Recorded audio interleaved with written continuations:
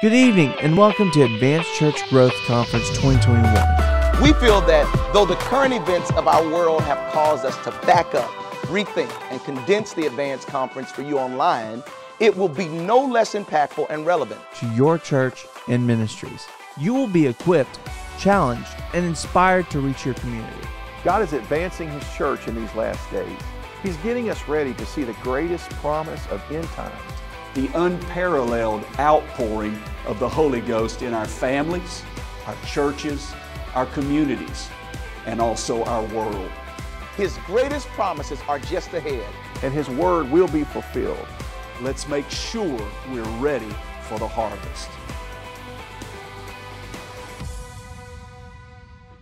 I want to welcome everyone this evening to this second evening session for Advance 2021.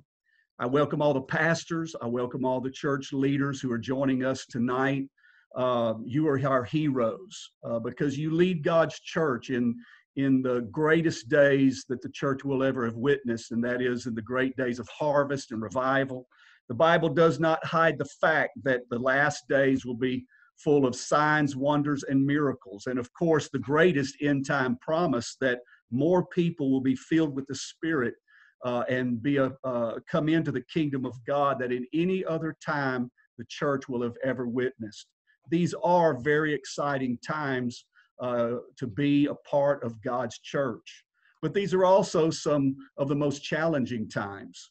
But right in the middle of it all, God's church is carrying out His powerful plan.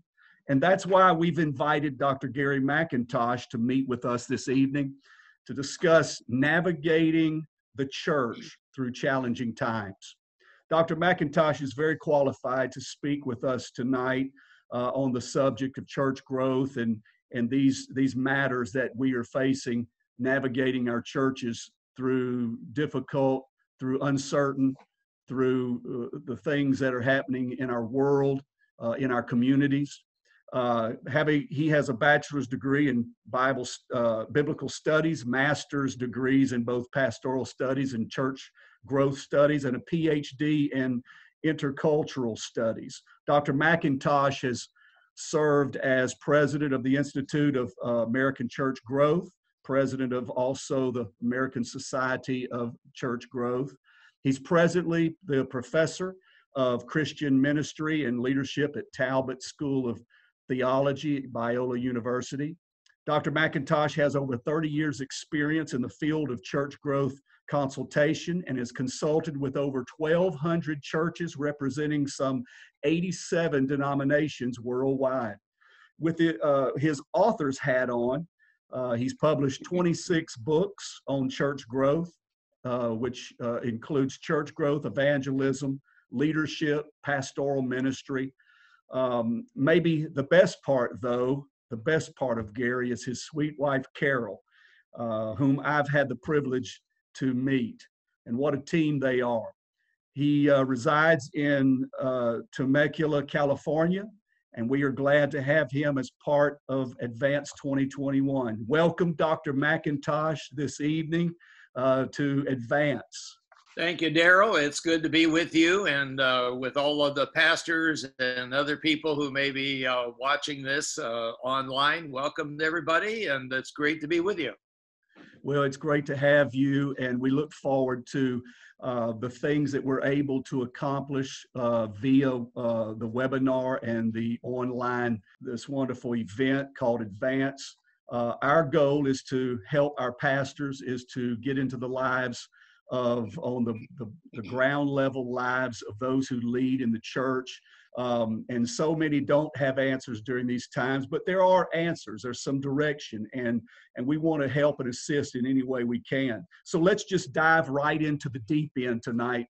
For years, our churches have learned to do things a certain way with the natural changes that come along with time. But we've seen major changes take place almost overnight. There's no preparation.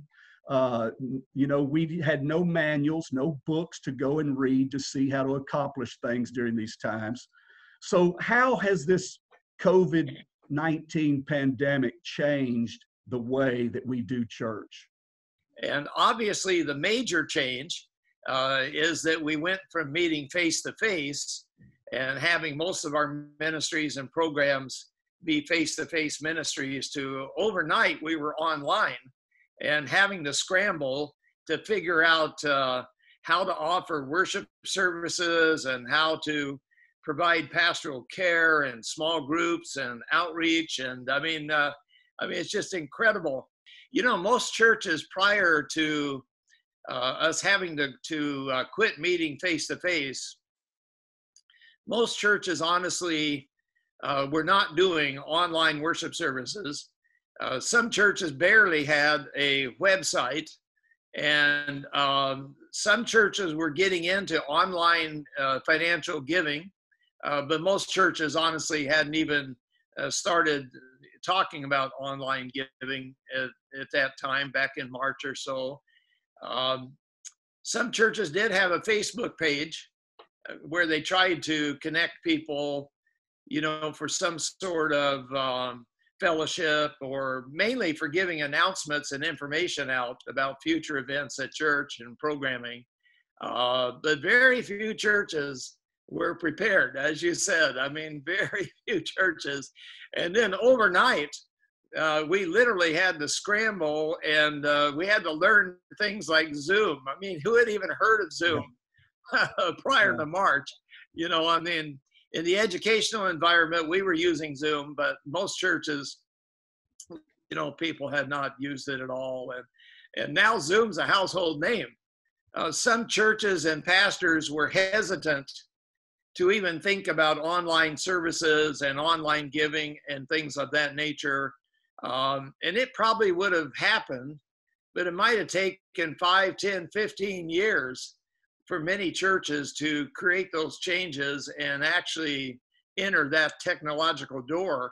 But now we've done it, haven't we? I mean, we're talking maybe 7, 8 months, and now almost all churches have some sort of online service, online giving, online pastoral care, online small groups. I mean, it's just, as you said, I mean, it's just phenomenal how quickly we've had to adapt. And we've done it. So that's the good thing. We've actually got more viewers sometimes watching our worship service online than we had in physical attendance prior to COVID-19. Now there's a lot we don't know about those online viewers. You know, we don't know sometimes how long they're watching or how committed they are or what's going on. We don't even know who they are sometimes. And I think that's some of the challenges. You know, we've got online viewers, but are we really engaging them in a way that will make long-term commitments and connections? It amazes me how quickly the church can change if we need to. You know, we're adaptable. The church has adapted throughout 2,000 years of church history, you know, through plagues and wars and all kinds of things. So this is nothing new. It's new for us, but it's not new for the church, that's for sure. That's a great point, that it certainly is a great challenge that we feel. But if you read the book of Acts, you don't have to read very far to find the great challenges that they faced. Yeah, absolutely. Things that were just incredible. In fact, most of the time their lives were in jeopardy. We haven't, mainly here in the U.S., have faced some of those things, but there's no guarantees. But we are guaranteed that there's going to be a church, and the church is going to be strong, and the church will be victorious. Those are the promises of God. And today, if we had to tell anyone anything who was serving in the kingdom, it would be that your best days are ahead. The world does not dictate the advancement and the success of God's kingdom. And we've got to remember to separate those two things. And it is a challenge, certainly. The pandemic has changed church in the way we do it. You know, as you say, you know, Jesus said, I will build my church, and the gates of hell will not, overpower it. So the church is still advancing. I do think there's a great opportunity here, and we don't want to miss this. Now's the time to make some changes and to take advantage of the opportunities. And I think there's opportunities in a couple of things. I think COVID-19 has alerted all of us, Christian and non-Christian, that we don't control our lives. And particularly for the non-Christians, I think this is going to open up times of receptivity, times of being willing to maybe listen to the gospel. Because usually when there's things that happen like this, pandemic, wars, anything that kind of upsets our normal way of life, it creates an openness of people to hear the gospel and to hear about Jesus Christ. And I think there is an openness. I think there will be an openness probably maybe for 3 to 6 months after this is really concluded. But I think it's a window that's open for a time, and then it will shut. When people kind of get back, and it's been 6 months to a year, and they're back to work and life is back to the same, slowly, people kind of forget about the trauma that they're facing. But I think if we can help our people begin to share the gospel, talk to their friends and families and neighbors and co-workers in good ways, nice ways, normal conversation about spiritual things, I do think people are going to be open to a conversation about spiritual life and the direction of their lives. So I think there's an opportunity there that's coming. And it may be there now, actually, with many families and friendship connections, good conversation. We saw that happen, Dr. McIntosh, when 9/11 and the terrorist attack in New York. All of a sudden, the media is blitzing pictures of everybody praying. Right. I mean, from the White House down to just the commoner in the street, everybody is kneeling on the steps of buildings and capitals and city halls, in the streets. Everybody's praying. That's something that God can be in the midst of the tragedy. Right. We're not going to take time to explain who's in charge of the tragedy. That's another sermon in another day. But God certainly takes advantage of the issues of life and certainly the issues in our world. Right. Yeah. I used to have a good friend who was a strong evangelist, and he would always tell me, he would say, Gary, just make friends with people. And he says, wait for something to happen in their lives like this. He says, just be their friend and wait till something happens of a tragic nature in their life. And he says, then you'll be the one they want to talk to. I think that's, we don't need to force our faith on people, but just in normal life and conversation, just let people know that, we're believers and we're trusting in God. And in the normal conversation, questions will come up because people who don't have faith in God, they're worried, what's going to happen and where do I turn? We're the people that they'll turn to because we have, obviously some sort of faith and they'll want to know, particularly what it is. Another thing, though, I think that I just want to emphasize with your pastors and leaders of the churches, now's the opportunity to really think through your church ministry. For instance, what would you like to never start again? Pastors always sometimes say, well, there's a particular program. I'd just like to cancel that program, but I can't do it because maybe there's people in the church who love that particular program, and I can't use the political capital, I guess, to cancel that ministry. Well, now you have an opportunity, maybe just don't start that ministry again when you come back, or ask the question, what ministries would I like to start? Maybe I couldn't start before, but now when we come back afresh, maybe I could start a brand new ministry and the church would be more willing to let me do it.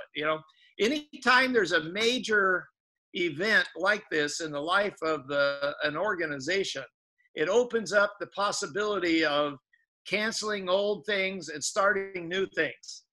And so we don't want to lose this opportunity because the larger event, the larger struggle kind of covers over small changes we can make in the church. And so I've been suggesting the churches and pastors really think this through. Everybody's going to expect things to be a bit different when we come back. And so let's take advantage of this, cancel some things, start some new things, take advantage of this opportunity to create change in the church. Now don't be stupid, don't get yourself fired. Yeah. But at the same time, don't waste this opportunity to make some corrections, make some changes, make some adjustments, maybe adjustments in time of the worship service or the style of worship. And our people will really let us do this because they know things have changed and things won't be quite the same. And we can kind of blame COVID, we can say, well, that program was kind of on its last legs, and I think it's best we just don't restart that, and they'll let us get away with it from a practical standpoint because they understand things have changed. One of the ministries too, we may have made a lot of new contacts through our online services, a lot of new people who have been watching our services. Some of them will be coming eventually to the physical worship service. We really need to think through our whole visitor welcome and follow-up procedure. We need to be prepared that very first Sunday back. We need to have our ducks in order on the welcoming. And so I think right now, a lot of pastors need to be connecting with their worship team through some Zoom conversations or phone conversations or whatever, and really rethinking what can we do to really up our game, so to speak, with the welcoming and the follow-up. If somebody found us online and then they come, they're only going to come once. And if it's a bad experience, they're not going to come back. We can't wait for 6 weeks after we get back to kind of reinstitute our welcoming. We need to have that welcoming system up and running the very first Sunday back. We are still into a modified phase 2, but I'm sure there are pastors watching from other states where some are not even back in their buildings. Some are having multiple services so they can social distance. Our online presence is larger. Many of the pastors have right now in their attendance, they're at between 50 and 70% back, their membership back in attendance. Okay. So what does church growth, Gary, what does church growth look like now? How do we approach this? Now, when you talk about, there's so many items, in the old days, just last year, information gathering was paramount. I mean, we gathered all that information, we needed that information to help us in church growth. We plugged them into formulas, attendance averages and guests per service, and numbers of volunteers would tell you how healthy you are. All of these things now, how do you measure these things when you have part of your congregation online and part of your congregation on site and all of your volunteers are not back? And share with us some thoughts that you have on this. In the larger picture, we're going to be a hybrid church from now on. If a church has started an online presence, which almost every church has, I don't think they should ever give that up. When we go back and we start meeting in person, we definitely want to keep offering the online church service. Just look at that as another service. I know some churches have 2 worship services Sunday morning. Some might have 3. Some churches have more. But I think you look at the online church as another alternate service. Every pastor should see themselves as a hybrid church. We're going to be in person, but we're also going to have the online church forever. We're not going to ever stop doing online church. Now, having said that, I think we in terms of measurements, like you're talking about, we still measure the old measurements. I think there's still going to be some valid points there. But when it comes to online, we're going to have to measure some different things. So for instance, I think the average person who is online, I've been hearing, is about 3 minutes. Well, we wouldn't count a person who stepped into our physical service for 3 minutes and stepped out. We certainly wouldn't count them as an attender. That's almost like counting a person who drives by in a car. What I'm hearing that most churches are doing is with their online services, they're able to track how long people stay online. They want people to be online at least 10 to 20 minutes to be counted as an actual church attender online.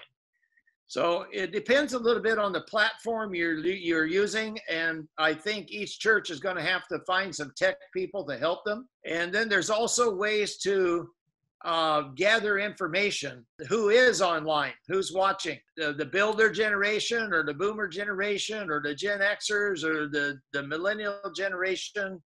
I'm not smart enough to know all that technology, but there are people in our churches who can help us with this. But I think the bigger picture is that we just don't want people watching us online. And so we have to move from just people watching to what is being called engagement. How do we engage the person who's online so that they're they're participating with us? And that's the bigger question. The way a lot of churches are doing this, and I think this has implications for the future, is they're actually hiring an online pastor. They are responsible for overseeing that congregation. So it's like in the physical churches, you might have a worship service at your normal church facility, and then you have what's called a multi-site, where maybe you go 10 minutes over in town and rent another building, and you have a church service over there. Well, normally you'll have a pastor over at that other site who is there for pastoral care, organizing small groups for the people over in that other site, is there kind of overseeing the music and the service over at that other site.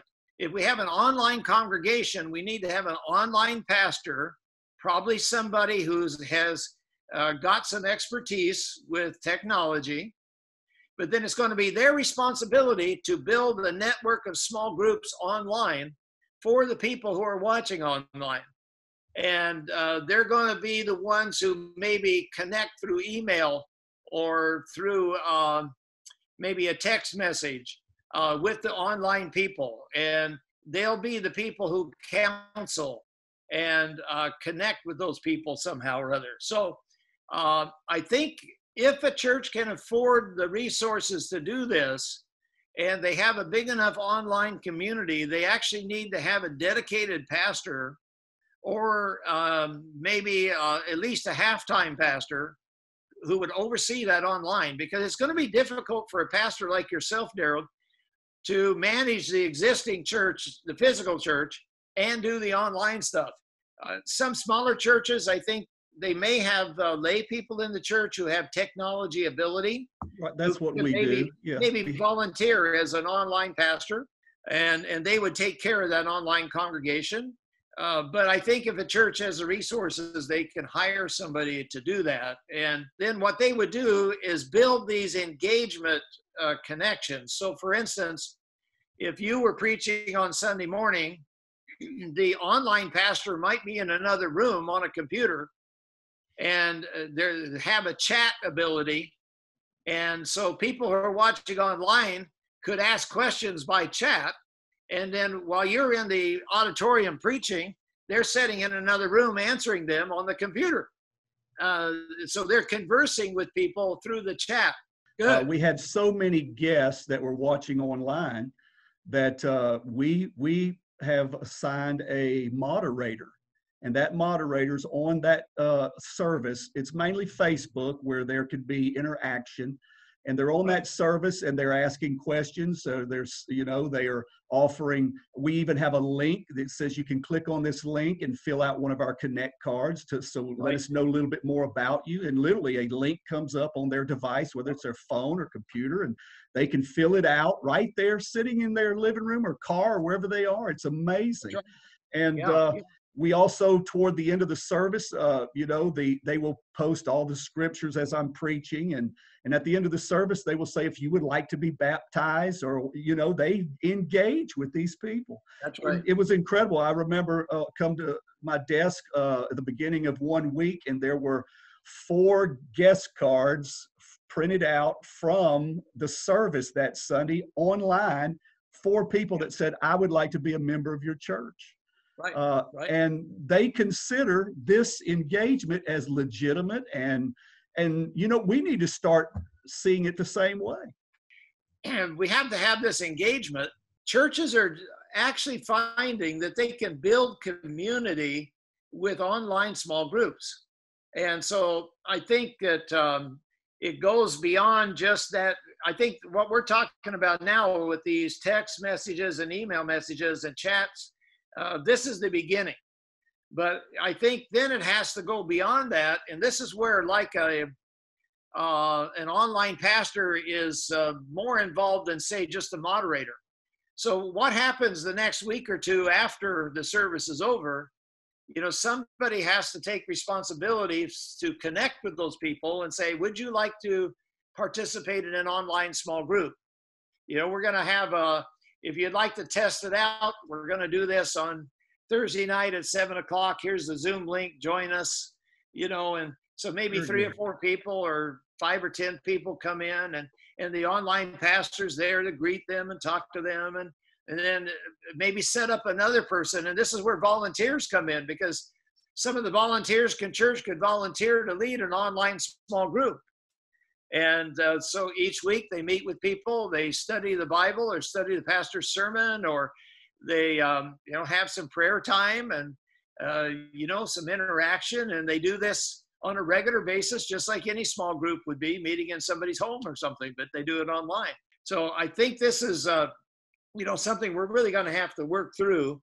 And usually there just has to be somebody who makes this their ministry.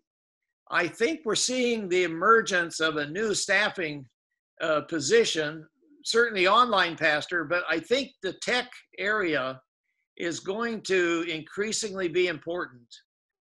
To have the tech people in our church who can make sure that everything works properly, that we have the right cameras, the right sound equipment. You can pay for this and have it done outside the church, but I think increasingly we're going to have our own tech departments in the church. And what I noticed, and this happened, of course, back in March and April, churches just wanted to get online. So they're using Apple phones, and they're using any kind of equipment that they can find, any camera, And if you watch some of those services like I have, some of them weren't that good, because the equipment wasn't good, the technology wasn't good. And I think we're seeing the importance of investing money for future ministry in better technology, better cameras, better sound equipment, better lighting, maybe even developing a sound studio, a recording studio in the church building where we can pre-record messages and have a little more control for post-editing purposes and things like that, so that when we send the service out, it's a better product. I hate to use that word product because I know it sounds too much like a business, and the church is really not a business. But when every church in America is online now, our church service needs to look a little better. One of the studies that I read over this pandemic in last year was that more unchurched people are watching online services than in the history of the church. I mean, of course, we've only had this technology, for a number of years, but it's astounding to know that our world's looking for answers, the unchurched. And that's why I agree that what a powerful point you made. We need to get busy now in this moment.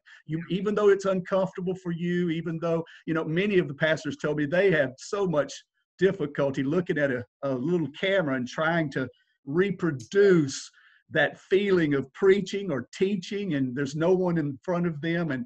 But you know what? The technology it may be different, but it's allowing us such an avenue into homes and places we would never otherwise been able to go. I think God's opening up some big doors for the church. We may be at a place where a pastor has to preach the same sermon, but in 2 different ways. when we preach to a live audience and we're standing up there and we're moving around and we're praising God, and we can see their body language, and they're saying amen and hallelujah. We play off of that as pastors. There's an emotional rhythm that develops, with the congregation, and that empowers them and empowers us. And as you say, when you're trying to preach like that to a screen, to a computer, Yeah. it's just so different. You can't see anybody. You can't see their body language. You can't hear them saying amen or preach it or anything. Just to film the pastor preaching from the pulpit sometimes doesn't communicate across the camera the way they would to a congregation of 100 or 500. I'm expecting them to talk to me. This is a very personal medium. It's like you and I right now talking to each other. We're not preaching to each other. We're just talking. So I think that maybe, a pastor is going to have to pre-record a message where it's more personable, just me and you, and I'm in your home. But then when I preach at church, I preach in a normal preaching style, whatever that is to that particular church. And we do need to do post-production, editing and all that, but I would caution pastors, don't make it too slick. Particularly the younger generations want pastors that are authentic. Authenticity is just be yourself. If you say something wrong, it's okay. Don't go back and edit it out and redo it. That's okay. Just be honest, be yourself. We want it to be a good production, a good production value, so to speak, particularly with sound. We want them to be able to hear us. We want the sound to sync with our lips. We want those things to be there. Right. But just be yourself, Pastor, when you're online. But talk more as though you're talking to one person versus 800 people. And I think it'll come across the screen much better. Well, I know that you have some tremendous books that are out. We have been changed by some of your books in our thinking on church growth, like your book, What Every Pastor Should Know. The book, One Size Doesn't Fit All. These fabulous books that are so nuts and bolts, ground level practical, that we can understand and plug our churches into those books and figure out direction on breaking barriers. You have a new book coming out. We look forward to that later on the year. Tell me that you are putting together some thoughts about what we're talking about, because there needs to be certainly something. Tom Rainer just put out something. I bought his book quickly. It was, I think, post-pandemic church or something. And these are times where we really do need some instruction. And there's you men who are very, you ladies as well, who are gifted in writing and giving information. Certainly we need that in this era. Yeah. Well, I'm hoping to do at least one or two articles. My wife said, "Are you going to write a book on the post-pandemic church?" And I said, "Well, there's already books published." I got on that one too late, so I don't know if I'll write a book about it. I'll probably write a few practical articles. Tell us about your book that's coming out this year. Sure. It's called the 10 Key Roles of a Pastor. And basically what I did is I did a survey of pastors to see where they actually spend their time. What do pastors do all week? A lot of lay people think we only work one day a week, but we know better. I did a survey, and it was pre-COVID, and doesn't include, the current reality. I basically found that pastors spend their time in about 10 different areas. They spend a lot of time communicating, preaching, and preparing to communicate and preach. They spend time leading and managing the church. They spend time in pastoral care. Some pastors spend time, involved in the community, like maybe with a Kiwanis Club or something of that nature, at the mayor's office, or volunteering for the fire department as a chaplain, things of that nature. So basically, I decided that to put these into 10 categories. I call them hats, 10 hats of a pastor. Basically, I just kind of list them from where pastors put most of their time to where they put the least of their time. Then in the book, I tend to lean towards practicality, give a lot of practical tips on how pastors can wear that particular hat better. So just as a little teaser, I'll tell the listeners that this will not be a surprise, but pastors put most of their time in to prepare for preaching. And communicating in other ways too. Communication is probably our number one thing we do as pastors. Most of us, or most people, would see that primarily on Sunday as we preach. But the average pastor in a growing church puts in about 10 to 15 hours a week in preparing for their sermon. So that's about a day and a half of time. And nobody wants to be an average pastor, huh? No. Well, this is the growing church. Yeah. Here's the kicker on this. Pastors of declining churches only put in about 5 hours a week on their sermon. Wow. So I think pastors in growing churches put in about 3 times as much time preparing for their sermon than pastors of declining. So what I do is I compare what do pastors of growing churches, where do they put their time, versus pastors who are in declining churches, where do they put their time? Of course, my hope is that pastors who are in churches that are declining can maybe adjust their schedules to look more like a pastor of a growing church. And it's no guarantee their church will grow, but maybe we can learn from what pastors in growing churches, where do they prioritize their time versus where the pastors in non-growing churches prioritize their time. Well, of course, we've had you here at the Pentecostals of Lafayette and in 2011, and we had been on a long journey, 3 years without growth. We thought we were doing everything right, and everything we knew to do, we were doing it. And after you came to give us some practical advice on some tweaking of some programs and things, in those next 3 years, our church nearly doubled. And so we understand that we can't make the church grow, but you taught us, and this is the revelation you gave Karen and I to get on this church growth wagon, and that is that you can position your church to grow, and it has a better chance at that time then to see the growth God means for it. That's right. Yeah. I like to say we can't make the church grow. God grows the church, but we can create an environment where there's a greater possibility it can grow, so we can up the potential by what we do.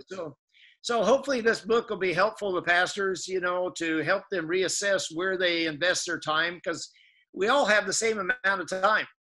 Every pastor has the same amount of time. You can't create time at all. It's just there. But some pastors use their time more wisely than other pastors. And so that's my intent with the book, that maybe I can help pastors rethink where they invest their time and maybe adjust it to where they'd be more fruitful with the results of their time. Dr. McIntosh, with all the changes and the constant new decisions that leaders, especially pastors, have had to make over the past year, there's been great pressure on their shoulders, and probably hasn't been this level of pressure in this way that they've ever faced, possibly. Congregations are not fully back, and in many cases, finances have dropped. Not all cases, but we are seeing some hardships. These times have placed a different weight on pastors. What are pastors feeling emotionally and spiritually? And Dr. McIntosh, what do you feel they can do during this time? The number one thing the pastors are feeling is tired. They're tired.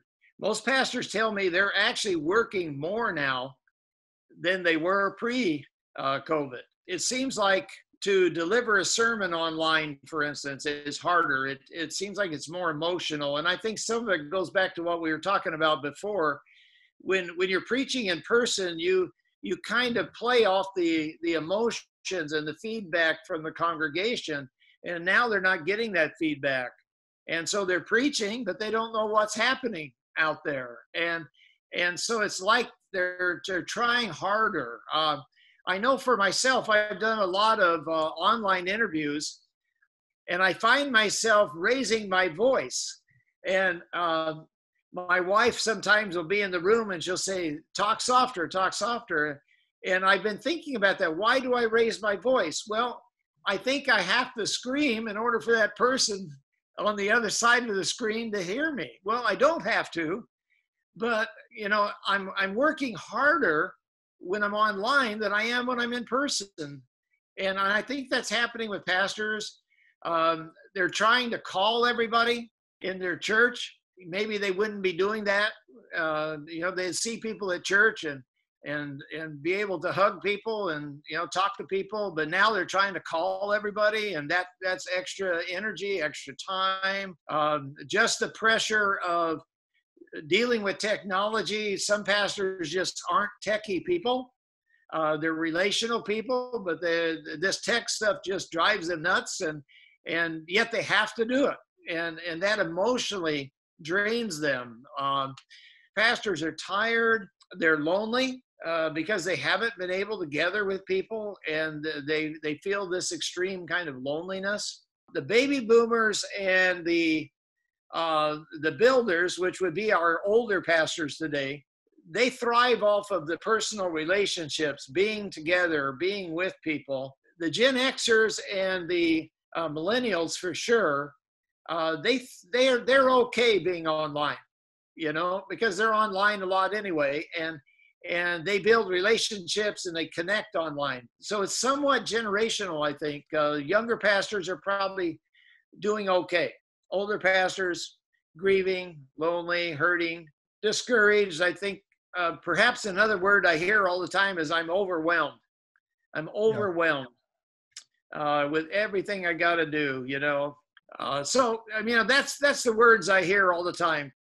So what can they do? What can they do? I would say to pastors, give yourself permission to rest.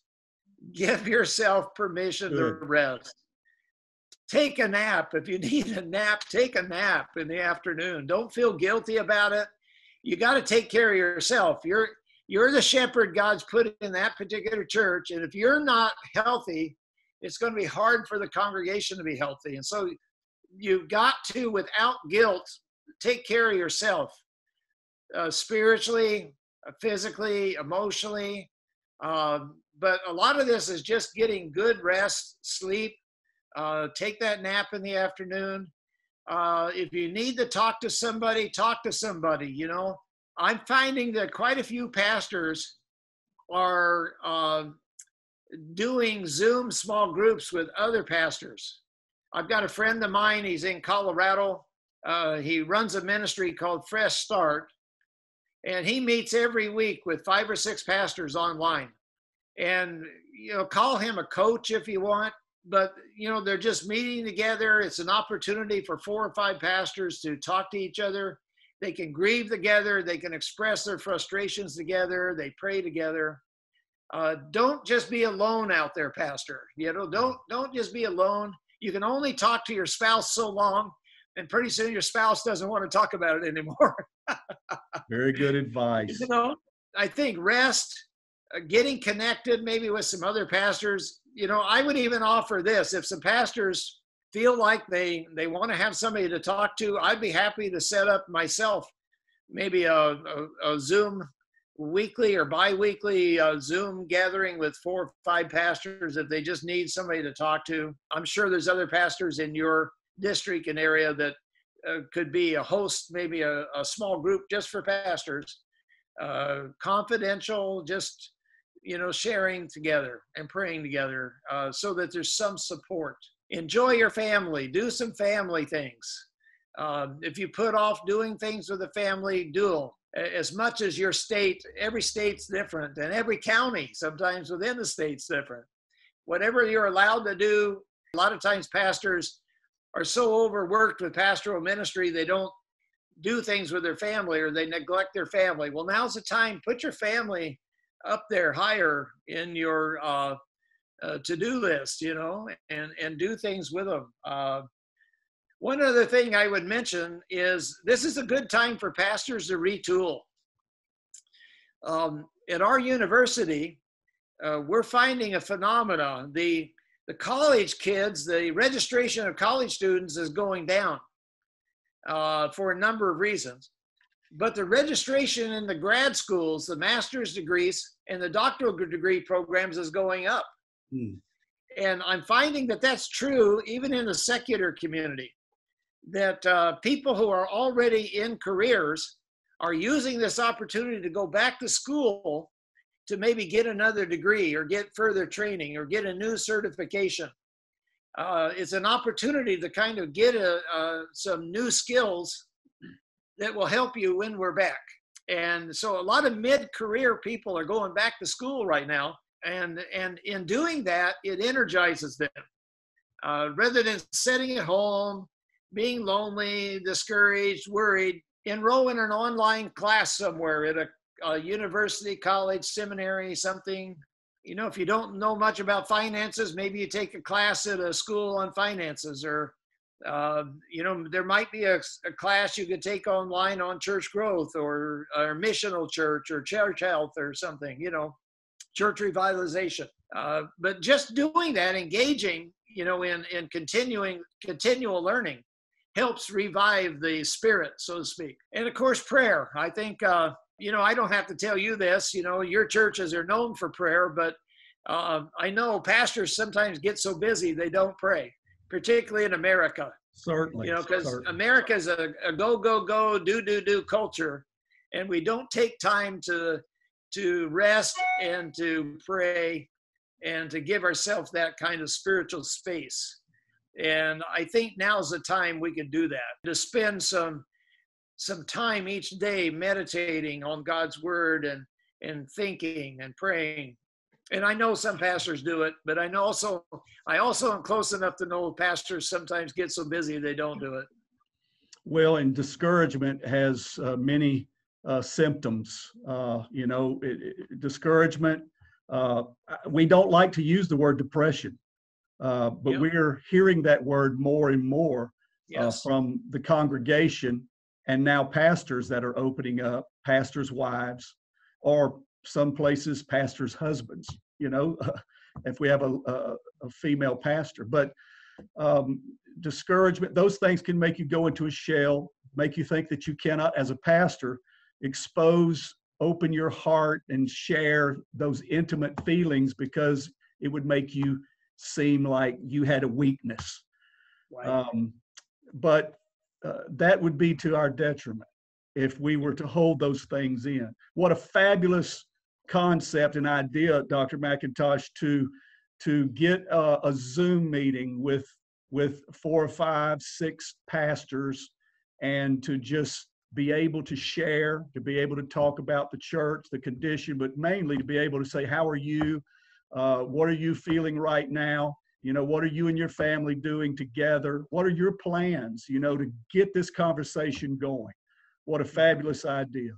Discouragement, depression is a challenge, even for Christians. You know, we're still human beings, and you know, we face these things just like anybody does. There was a time in my life, this goes back about 30 years ago, you know, I went to a Christian counselor because I was between ministries, very discouraged, difficult time in my life. And I actually obtained the services of a Christian counselor. I met with this man every week for a year. I look back on that, and you know, that Christian counselor was such a ministry to me. Give me somebody to talk to and share my heart with. And I think that in a lot of ways, he saved my ministry. You know, he saved my ministry. I was about 39 years old. So it's been quite a few years now. But, you know, I would encourage your pastors, don't feel guilty. If you need help, go get it. You know, go get it.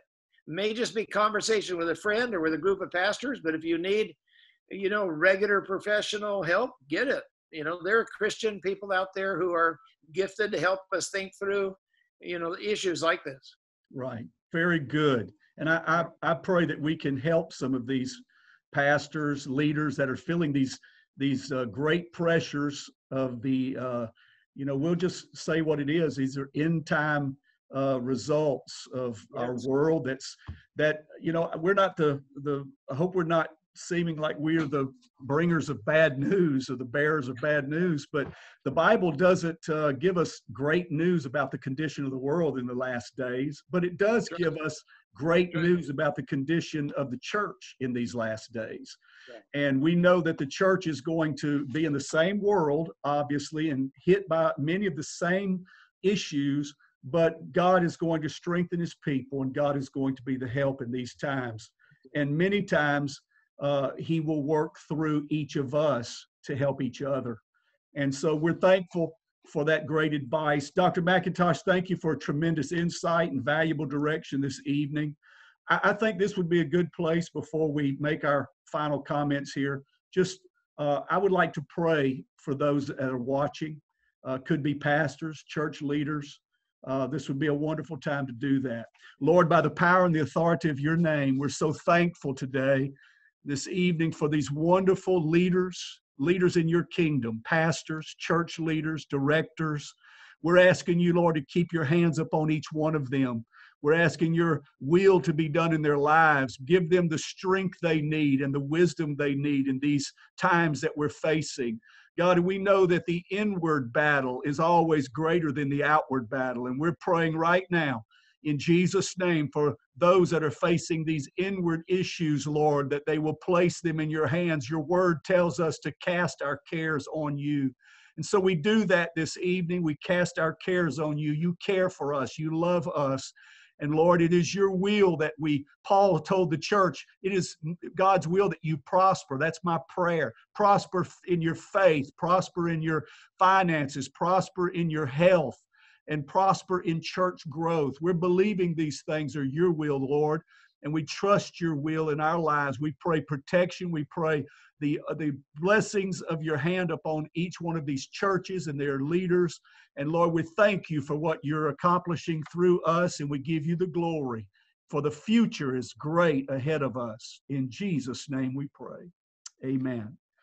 Amen. To Dr. McIntosh, one more time, thank you so much for joining us. What valuable direction you've given us this evening. And to our audience tonight, on behalf of the Louisiana North American Missions Team, and I want to thank you for joining us. Our prayers that, again, God would bless you and walk you through these times. He is with you. He is with us. And may the power of the plan of God unfold in your life, your family, your ministry, your church. We believe these things, and we are going to place our great faith in him, because these things are in his hands. May God bless you richly is our prayer. Hello, Louisiana. I am Ryan Allman with the Louisiana North American Missions Team, and I'm excited to tell you about an incredible program, Church in a Day. Church in a Day takes a church from a storefront to a brand new service-ready building in just 24 hours. Since the inception of Church in a Day, 142 church buildings have been built across the U.S. and Canada. These new church buildings are constructed by hundreds of volunteers who donate their time and efforts free of charge for the kingdom of God. While the churches each purchase their own property, the only cost of the actual building to the congregation is an interest-free loan of $50,000, which is used for materials.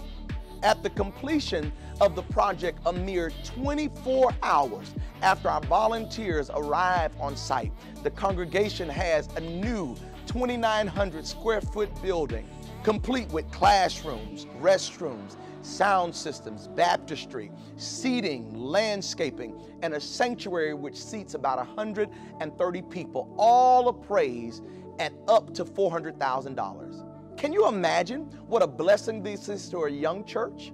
This project propels them years into the future by giving them their own modern facilities. A Church in a Day building is an incredible witness to the community in which it is built, often attracting new people immediately with excitement and media attention it brings to the area.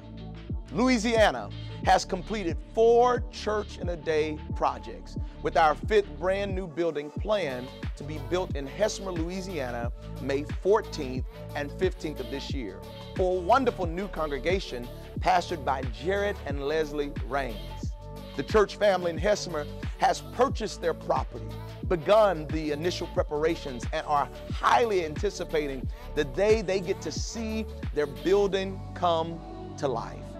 This dream come true is possible because of the generous Christmas for Christ offerings given by the wonderful congregations around our state. Now, for another very exciting announcement. You can be a part of this miracle in motion. You can be a part by helping other volunteers construct a church building from just a concrete slab to a fully functioning church facility in just 24 hours. We're in need of and welcome skilled and unskilled laborers, cooks, cleanup volunteers, and more. If you would like to volunteer for our Hesmer project, please register on our district website at www.ladishupc.com and go into the North American Missions page. We are looking forward to gathering together with you to bring the town of Hesmer, Louisiana, a brand new place of life and hope in just a few months. We hope to see you there. Hello, everyone. My name is Dwayne Parker, Secretary of the North American Missions Team. I would like to share with you how you can help North American missionaries reach their cities and communities this year. Christmas for Christ is a giving program that began in 1966 and has been the primary way the UPCI has supported church planters ever since. Over the past 54 years, the Pentecostals of Louisiana have given nearly $10 million to Christmas for Christ. In just the last 13 years, Louisiana and our Louisiana North American missionaries have planted 25 new churches and 35 daughter churches. This incredible kingdom work here in Louisiana has resulted in hundreds, if not thousands, of men and women and children hearing the gospel, being baptized in Jesus' name, and filled with the Holy Ghost. This is cause to celebrate. Each year, the offering you faithfully give to Christmas for Christ supports these missionaries with financial resources they would not otherwise have. These resources help our Louisiana church planters lease buildings, purchase media sound equipment, chairs, furnishings, church vans, fund renovation projects, citywide outreaches, annual revival services, and so much more. In other words, your CFC offering plants seeds of potential changed eternities for people across the state. With your help, Christmas for Christ has built 4 brand new churches for our Louisiana missionaries through our Church in a Day projects. And we're thrilled to tell you that our 5th will be built this May in Hesmer, Louisiana. It's not too late to give your best gift to Jesus for 2020. While many of our churches have already sent their 2020 CFC offerings in, if you have not, there's still time. These offerings are due in the Louisiana District Office on Monday, February 8th. Thank you for linking arms with the Louisiana North American Missions Team. It is our honor to have Reverend Kenneth Stewart minister to us this evening as we close out Advance 2021. Brother Stewart currently serves the UPCI as the Director of Promotions for North American Missions. Prior to that, he and his wife Althea founded Tabernacle of Hope in downtown Tampa, Florida in 2006. Brother Stewart also previously served the Florida District as the North American Missions Director for 8 years, and before that, Secretary for 3 years. He served on the UPCI General Board for 5 years as Building the Bridge Director, as well as on the Executive Board as Regional Executive Presbyter of the Southeast. Brother Kenneth has a bachelor's degree in missions from Christian Life College in Stockton, California. Kenneth Stewart is a friend to the Louisiana District and Advance.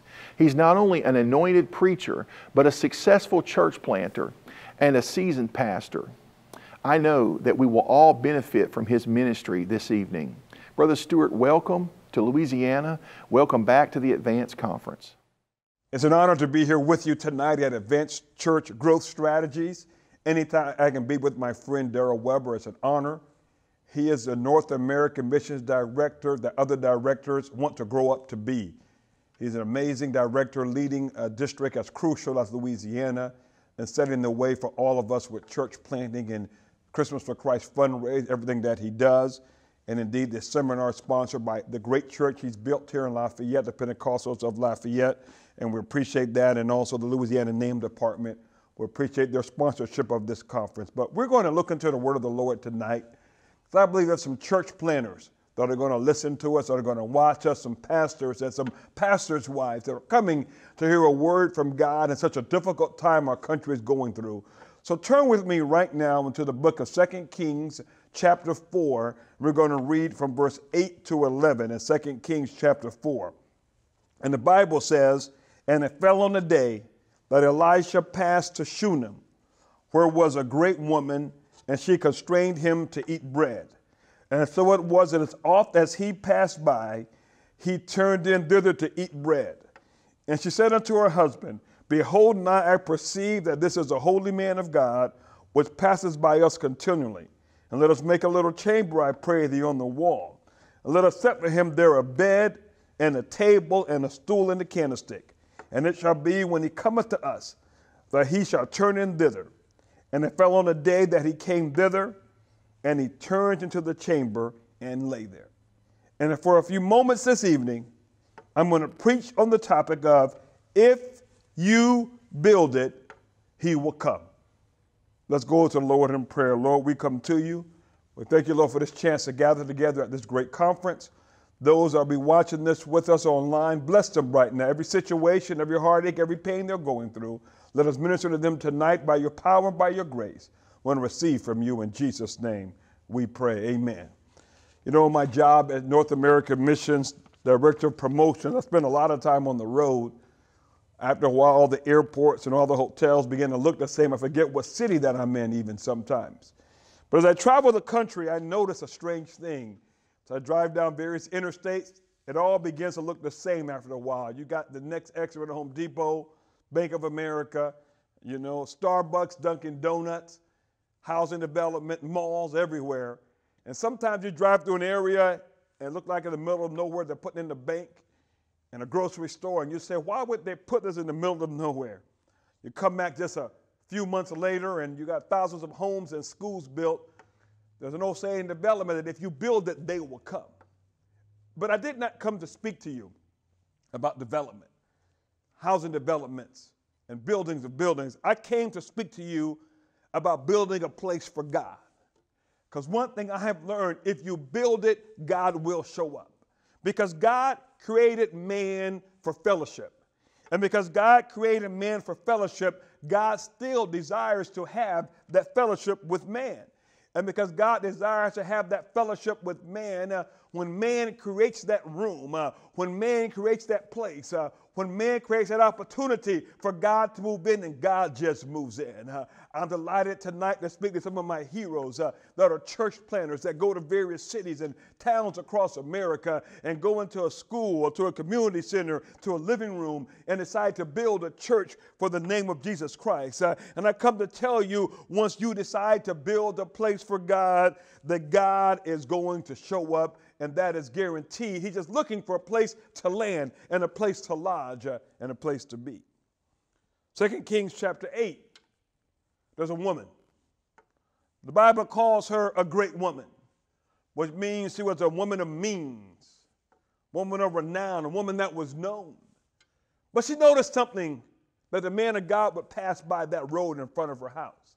And the Bible says that as she saw the man of God passing by, she began to constrain him, to beg him when he saw him passing by to come and eat bread in her house with her and her husband and break bread together. And bread always signifies the word of God. And if you're going to build a place for God, it must be built upon the word of God. You must be a place where you can break bread.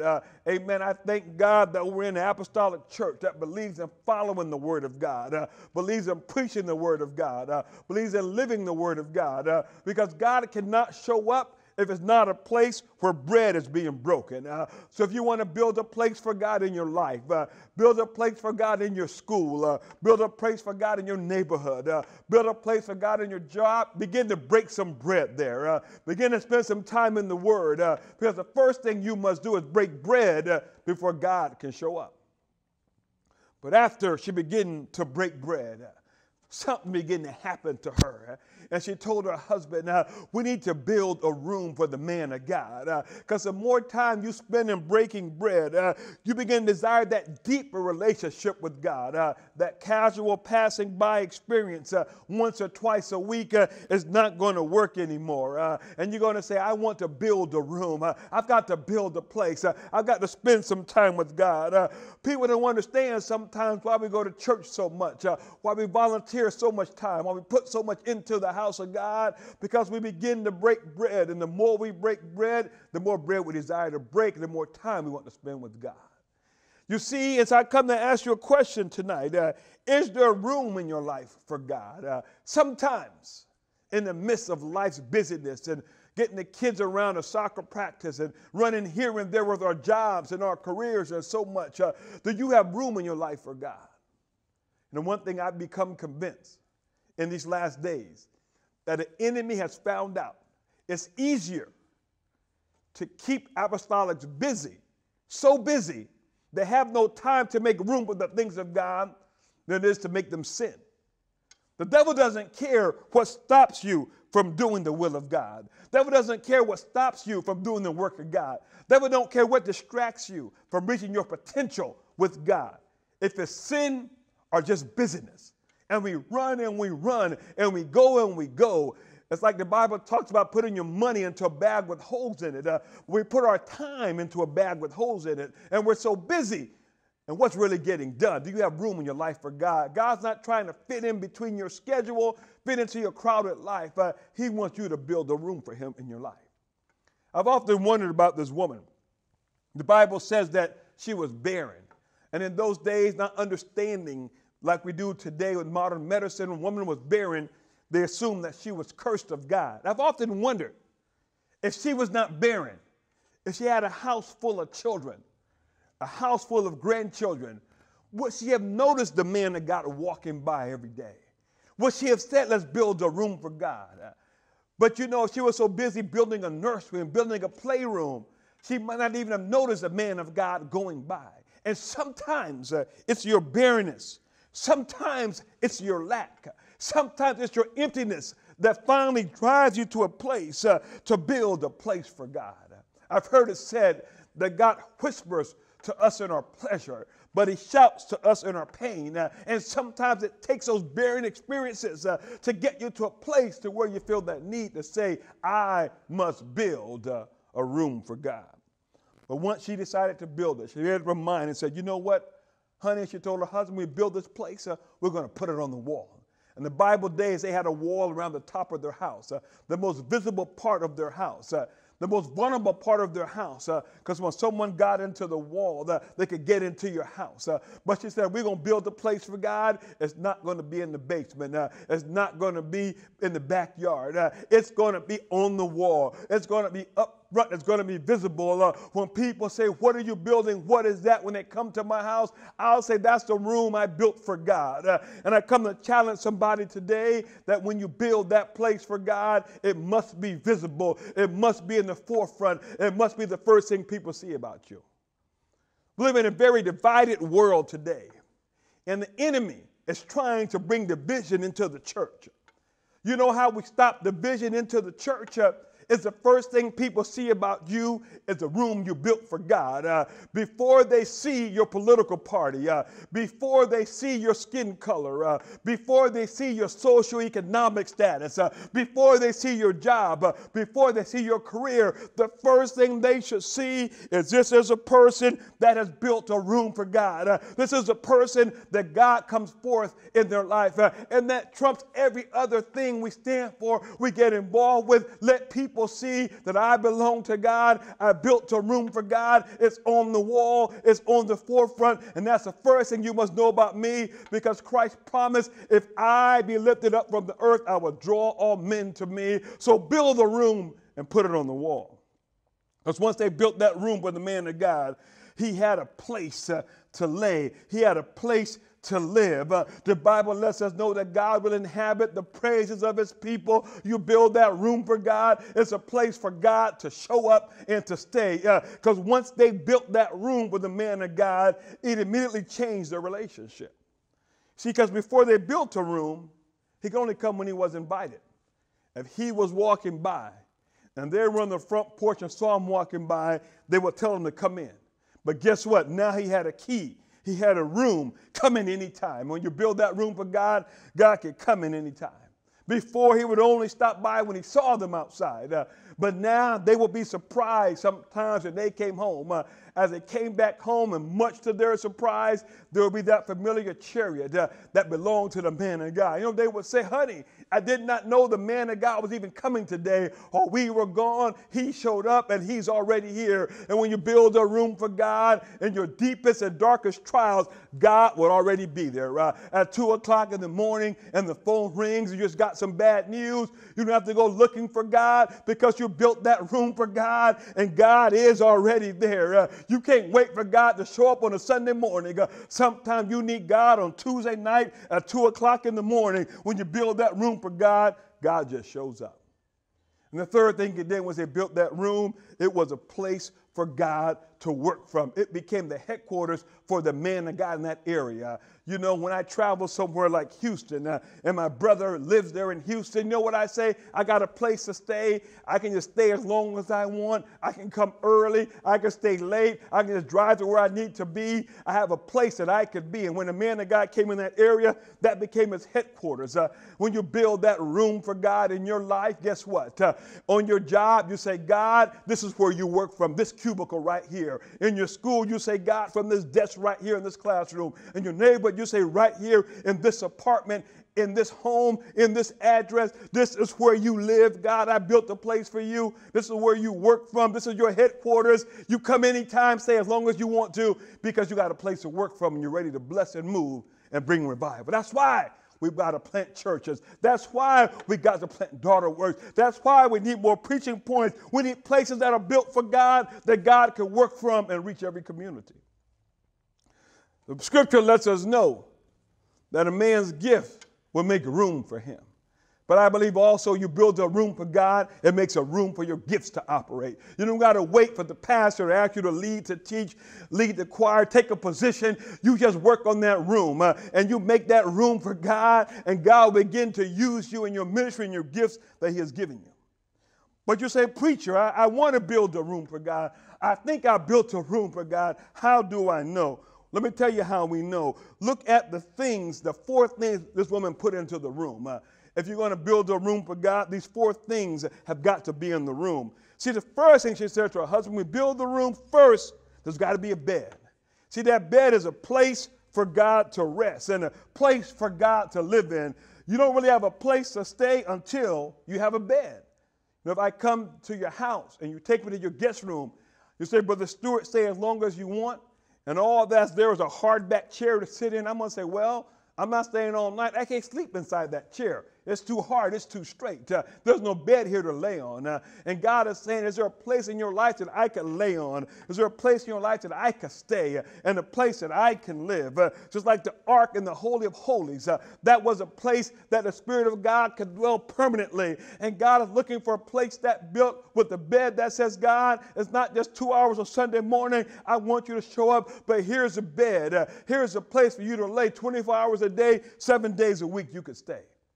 The second thing she told her husband, let's put in the room, is a table. A table signifies a place for fellowship. It's a place for God to feed you. It's a place for God to speak with you. It's a place for you to listen to God.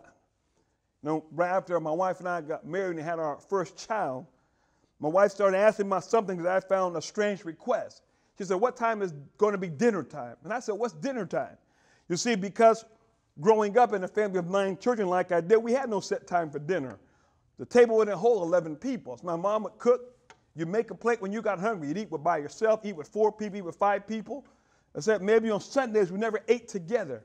My wife came from a home where every day her and her siblings and parents sat down at a certain time and ate dinner together. But you know what? That dinner time became your special time. I'd make sure I was home from work in time to sit there with the children and hear about their day and find out what's going on in their life. I know today all you do is sit there and be on cell phones during dinner, don't even talk to each other. That's a different message.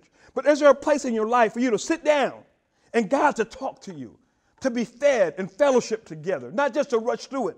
God doesn't have a top 10 list on your way out the door to say, this is what I need you to fix today. He needs some place in your life where you could sit at a table and be fed and have fellowship. The table of showbread in that tabernacle, in that holy place. Amen. There was a table there. There's a fellowship where the bread is being broken and the word is being shared. The third thing she says, put in the room is a stool. You know, the stool to me, that signifies a throne. Is there a place in your life for God to sit and God to tell you what to do? A lot of people come to church and they know what they need God to do. They don't want to hear what God has for them to do. Growing up at home, there was a chair that all 9 of us kids knew was Dad's chair. And when Dad came home, no one sat in that chair but Dad. And from that chair, magic happened. The grass got cut. The cars got washed. The rooms got cleaned. So how did all that happen? Did Dad do it? No, Dad sat in that chair and didn't lift a finger, but from that chair there would come the commands of what the children would go to do, and it would happen while Dad was in that chair. Is there a place in your life for God to sit and God to tell you what to do? Is there a place in your life where you can listen to what the Word of God is speaking to you and listen to Him? And too many people today don't have a place where they're willing to listen to God. It's not sacrifice if it doesn't hurt. It's not submission if you want to do it anyway. But is there a place for the man of God and God Himself to sit in your life and tell you what it is that God should do? Like the altar of incense, a place for God to work, a place in your life for God to tell you what to do. There's got to be a throne. And the fourth thing was, she told her husband, there's got to be a candlestick. Got to be light. And light does two things. Light gives you light, and light gives light to others. We are the light of the world. We overcome the devil by the word of our testimony. And let our light so shine. The darker this world gets, the brighter our light should shine. In that holy place, they had the 6-branch, 7-lamp lampstand that was the light. And we are supposed to be the light. And when you have a light inside that room, it's a light to light your path, the word of God to lead you, that you may not sin against them. Be a light to others of the miraculous provision of God, even in the midst of a pandemic. God is blessing, God financially blessing, sending revival. We want to be that light to the world. But in that room you built for God, must be a bed for God to lay, must be a table for God to feed and fellowship with you, must be a stool for God to sit and tell you what to do, and you listen to what God says. Must be a candlestick to be a light to the world around us.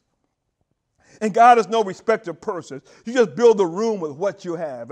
Amen. All Jacob had in a moment of despair, amen, was a pile of stones for a pillow, and God showed up. Abraham built an altar in a moment of sacrifice, and a ram showed up in the thicket, and God showed up. The first tabernacle was just made of tents that was built for God. That's all they had. It doesn't matter what material you have.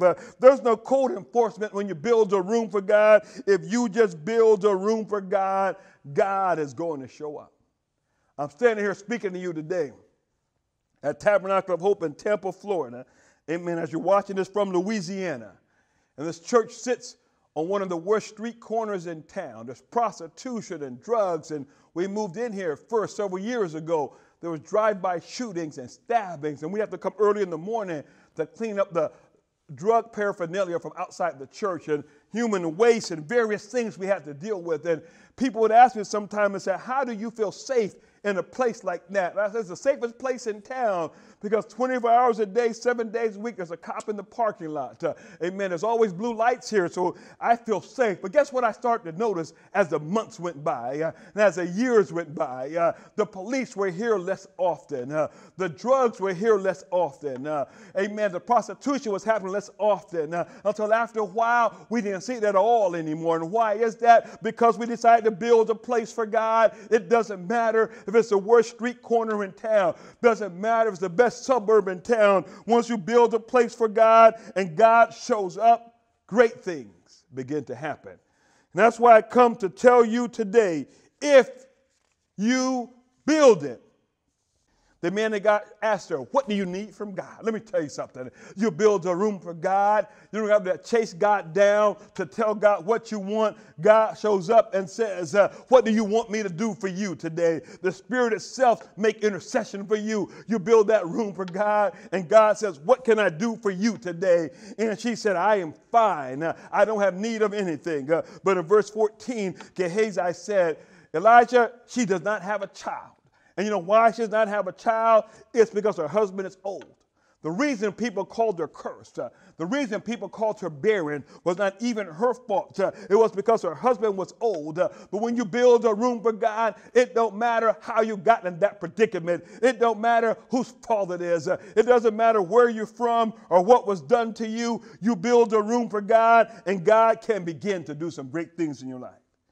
The man of God promised her a child, and she thought it was a lie. Don't lie to me, man of God. She lost all hope to ever have a child, but you build that room for God, and God shows up. He's faithful. He'll answer your prayers. Promises come true. Dreams you gave up on many years ago. Just build a room for God. Let God show up, and God can bring those dreams back to life. Verse 17, the promise came true. That son was born.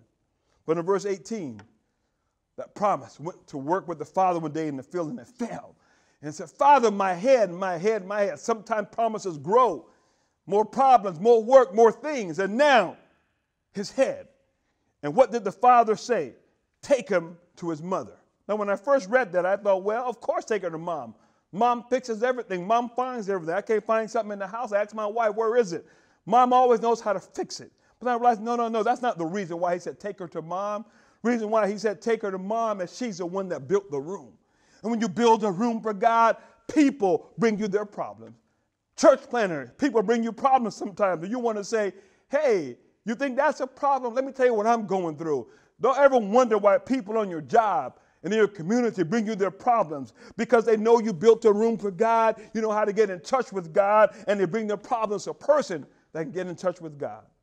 Verse 20, the promise came home. Look what the Bible says at noontime. The promise died, and it was on her knees that promise died. Let me tell you something. Promises die in your life sometimes. Tragedy happens sometimes.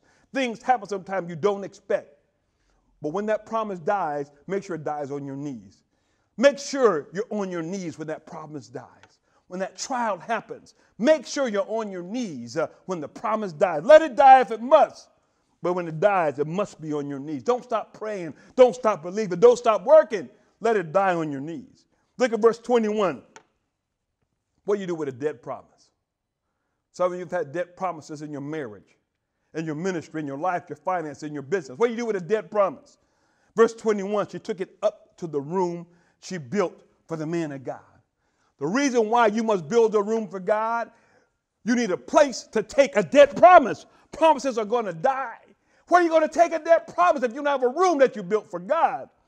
She took that dead promise to the room, laid it across the bed that she made for the man of God, and then she closed the door. Because tell you what, you can't tell everybody about your dead promise. Something you need to get off Facebook, putting all your business out there. That's just for free. I threw that in. Some of you act like teenagers on Facebook. I know every problem you have in your life. Sometimes you just got to close the door on the dead promise and take it between you and God. Came down to verse 22 and told her husband, I need to go to the man of God. Give me a young boy and a donkey. Got to go find the man of God. Verse 23, he says, why are you going to the man of God? It's not a feast day. It's not a Sabbath day. It's not church today. Let me tell you something. When you build a room for God, you can't wait for Sunday. You can't wait for Wednesday. You can't even wait for Monday night prayer. I need something from God, and I need it now. She said, I can't explain, honey, but I can't wait for the next feast day. I got to find the man of God. I need him now. I got a dead promise in a room upstairs. Verse 26, she found the man of God. He says, is it well with you? Well with your husband? Well with your child? And she said, what? It's well. How could it be well when you got a dead promise? Let me tell you, when you build a room for God, somehow, some way you say, it is well. It is well. It is well with my soul. She wasn't lying because she knew she built that place for God, that special place that the man of God came to lie in. And she took her dead promise there and she just, it's well. I don't know how, I don't know when, but it's well because I built a room for God. Verse 32, the man of God came back to her house. the place that was built, and there was a dead promise laying across the bed. Verse 33, he shut the door, began to pray for the miracle he knew that God could do. Verse 34, he laid upon the child, mouth to mouth, eye to eye, hand to hand. And just like, look at verse 34, what happened? The body began to get warm. That cold, lifeless, dead promise began warming up. Miracle started, thank God. But verse 35 I find very interesting. After the miracle started, the man got up and began to walk to and fro in the house.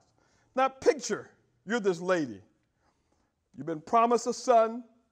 The son died, laying upstairs in the bed, as far as you know, dead in the room you built for God. And now the man of God is downstairs walking around the kitchen, walking around the living room, walking around the bedroom. And you're like, man of God, what are you doing down here? I got a dead promise upstairs. Get back up there and get to work. I don't need you down here. And sometimes in your life, when you got a dead promise, the hardest thing for you to see God at work blessing other people. See God at work in other parts of your life. You're like, but I got a dead promise up here. But you know, when God gets ready to do a miracle, he's going to do a complete miracle. Because downstairs, there was a husband that was full of guilt because he knew he was the reason his wife did not have a son all those years because he was old. And now he caused a death because of taking him to work that day. You had a wife that was full of doubt that said, you know what? The man of God told him, don't lie to me. Why give me a son and take him away? So the prophet said, you know, before I can fix everything else, while I'm down here, I'm going to fix it all.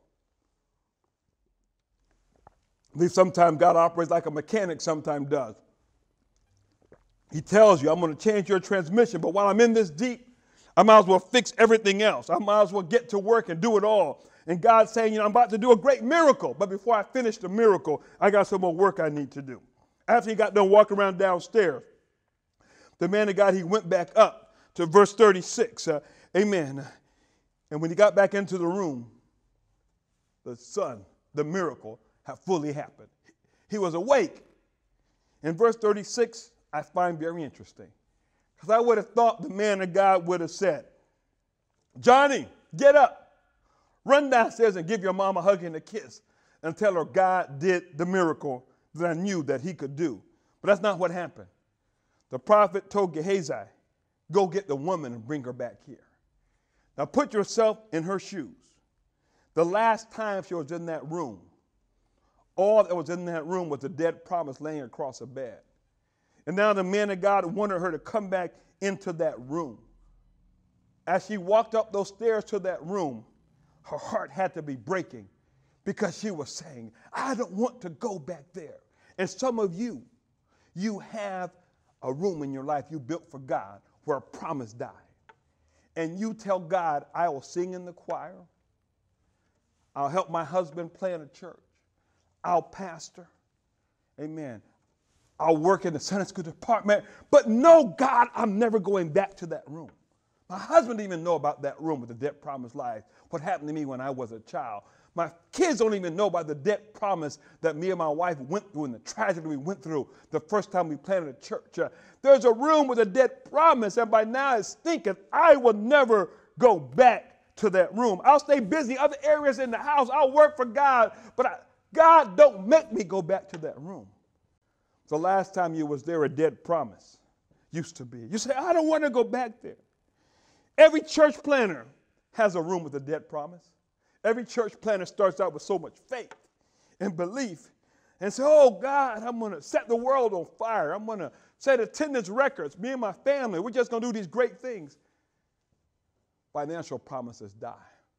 Relationships come to an end. Businesses go bankrupt. Healings don't happen in your body, in your life, in your loved ones. And you find yourself trying to work for God and build a room for God, but there's this dead promise laying across the bed that you don't want to think about, don't want to talk about. But, amen, Christ had to go to the Garden of Gethsemane and cry until the sweat dropped like blood and said, if it's possible, let this cup pass from me. Joseph had brothers that tried to kill him. He had a promise and a dream. His own brothers tried to kill him. Jacob had to wrestle an angel in pain and said, I will not let you go until you bless me. I'm telling you, there's some rooms with dead promises in the life of every one of you. And you run from them for so long, so afraid to go back. But this woman had to go back to a room where the last time she was there, the room held a dead promise. A room she had built for God. She put a bed for God to lay, a table to fellowship, a throne, a stool for God to rule from, and a light for the kingdom of God. It was full of dead promises to her. But she had to make that long walk back to that room and have the faith open that door and believe it's going to be different this time. I come to tell somebody that we serve a God who is a faithful God. We serve a God who is a miracle working God. We serve a God who brings dead promises back to life in the room you built for him. The story doesn't end there. Let's go to 2 Kings chapter 8 with me. Amen. Look at verse 1 through 6. One day Elijah showed back up to her house, knocked on the door, and said, "Arise and go, you and your household, and sojourn wherever you can go." You're going to be homeless. Just live the best way you can. For 7 years, you got to leave this land. Wait a minute, God. This house I built, this room I built for you, this ministry I work, I got to walk. And sometimes God's calling us out of our comfort zone. We built a room. She was a great woman, had a great house, great woman, great land, built a room for God. I'm never leaving this house. My son was brought to life here. He died, and miracles happened here. I'm never going to leave. But sometimes God calls you, steers you up, taking you somewhere else you never wanted to go. So the Bible says she left it all. And for 7 years, she lived with the Philistines. Can you imagine that? Their enemy, their mortal enemy, a place she didn't want to be. But the man of God told her to go, and she left it all. But he told her to stay there for 7 years. So she counted the days down. When that 7th year hit, she said, "I'm going back to get my land. I'm going back to get my room. I'm going back to get my house." And the Bible mentions her and her son coming back. It doesn't say anything about her husband. I've always wondered, did he die? I sometimes wonder, maybe he decided to stay. Because, within those 7 years, they left and they were homeless. But within 7 years, they probably had a new business, had a new house, had a new life with the Philistines. He said, "Honey, forget about that house. Forget about that room. Forget about that promise the man of God said, just go for 7 years. We're doing okay where we are. Let's just stay here." But something inside her said, "No, I'm going back for the land. I'm going back for the house. I'm going back for the room." And she got back to Israel. And the only thing she could think of to do, I'm going to go to the king, and I'm going to cry out to the king for my house and for my land. I'm going to try to explain, I left 7 years ago because the man of God told me to leave, but that's my house, that's my land, that's my room. Somehow I'll convince the king to give it back to me. Look how God works. As she was walking up to the king in 2 Kings 8, chapter 4, the king was talking to Gehazi and said, "Tell me, I pray you, a story of some of the great things that Elijah had done." And he began to tell the king a story in verse 5, 2 Kings chapter 8. Let me tell you about the time he raised a woman's son back to life, a dead body back to life. And in the middle of telling the king that story, Gehazi looked up to his surprise and said, "My lord, O king, this is the woman right here. This is her son right here. I was just telling you about her, and she happened to walk up right now in the middle of her story." Because let me tell you something.